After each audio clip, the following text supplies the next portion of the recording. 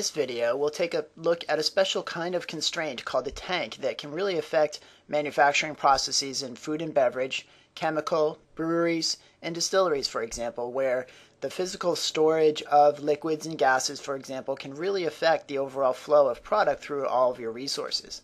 And so here to illustrate a simple example of a kind of scheduling constraint that affects both material and capacity availability, I've set up a very simple model to illustrate some of those concepts. So starting here with the tank that you can see on the bottom part of the screen, some of the special properties of tanks include a physical capacity. So in this case, this particular tank is set to have a capacity of 1,000 units, whether that's gallons or liters or other units of measure, that's your choice about that physical capacity. Another special property of tanks is that, generally speaking, different items cannot be stored in the same tank. And so very clearly here on the Gantt chart with color codes and labels, you can see that the very first item that I'll store in that tank is called item 1. And then once that flows out of the tank, I'm able to open that tank up and load in a second item or a third item and so forth, depending on the availability of that particular resource.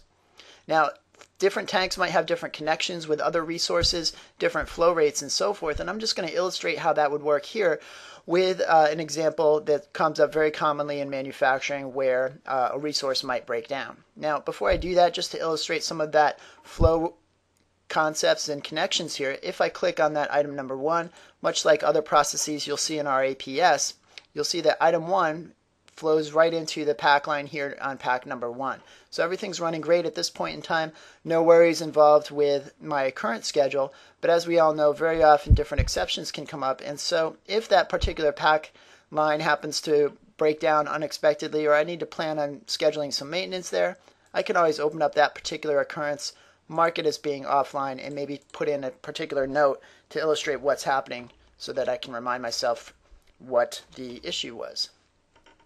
So as I save that, like you may have seen in other videos of our APS, you'll see that the schedule is automatically adjusted. So based on that new restriction or constraint, if that pack line is going to be down, one of the great things about this particular APS is that you'll see that the schedule is automatically adjusted. So the fact that different items can't mix in the same tank is automatically accounted for here on the tank line.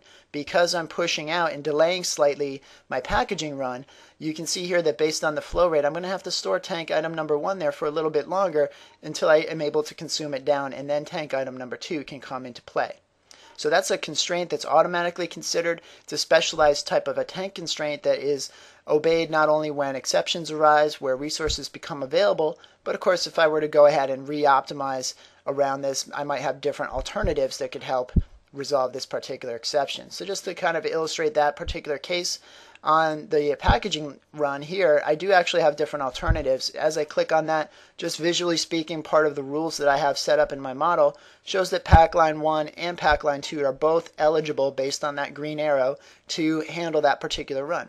So I could drag and drop that packaging run anywhere I wanted to, but it makes more sense in most cases to really automate that process, consider my rules and constraints across all of my resources and items, and so I'm just going to go ahead and click Optimize based on my settings and rules that I have set up.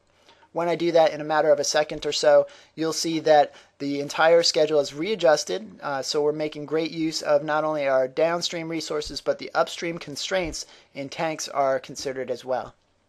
So I've used a very simple example here with just a few resources.